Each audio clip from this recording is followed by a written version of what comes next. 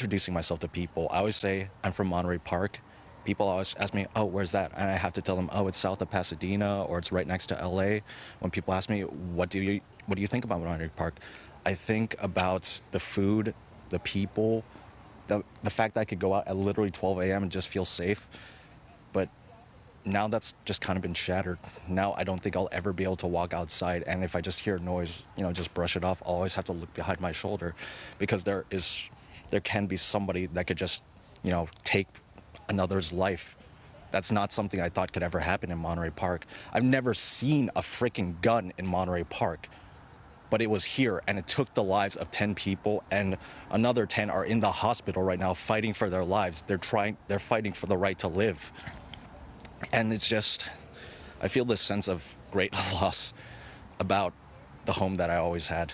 It's just gone. I'll never be able to feel safe here again.